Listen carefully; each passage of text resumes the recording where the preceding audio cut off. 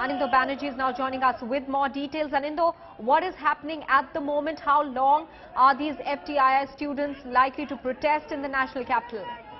Maha, it's quite uncertain as we speak. Around half an hour back, they dispersed from Jantar Mantar after protesting for more than 4 hours. We have seen various political parties coming in support of them, including leaders like JDU's FTII and Raj Babbar of the Congress party came in. They lent their support. Also, various NGOs came in their support. And after beyond a point of 4 hours, they agreed to disperse, and from there on they moved. But now it seems that they have again got together and protest near YMCA, which is around half a kilometer away from Jantar Mantar, and they have assembled in huge numbers over there as well. So this matter is not going to die down anytime soon, and they realizing the fact that the Parliament, the monsoon session is in the Parliament is in session, and all the political parties, all the media attention is there in the capital. They want to take absolute, they want to score the brownie points here.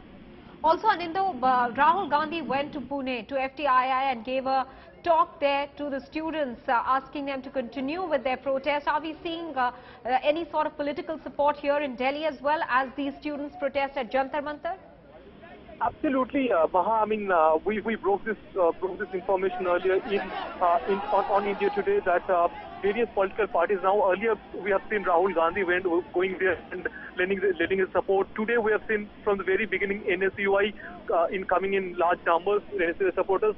But later in the day, FTII of JDU issued a press release saying that members of Parliament, particularly Mr. FTII of JDU, Mohammad Salim of CPM, Mr. Rajiv Shukla of Congress, Mr. D. Raja of CPI, and also Mr. D. P. Tripathi of the NCP have condemned the appointment of Gajendra Chauhan. So there you have it. I mean, a whole lot of, it's not no longer only Congress coming in support of them. It's about a whole plethora of parties with left-leaning coming together and lending their support to the cause.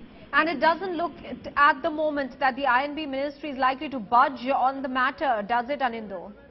Maha, what we're learning from our sources within INB ministry is that there was a little window of talk. I mean, we all know that there are various talks between the INB ministry as well as the representative of the the last one happened in North Block between Arun Jaitley and the protesters. But nothing came out concrete.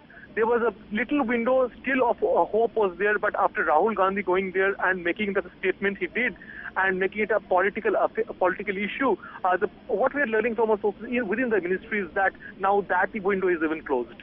All right, Anindo, stay on with us. Let's quickly tell our viewers what they are seeing on the television screens.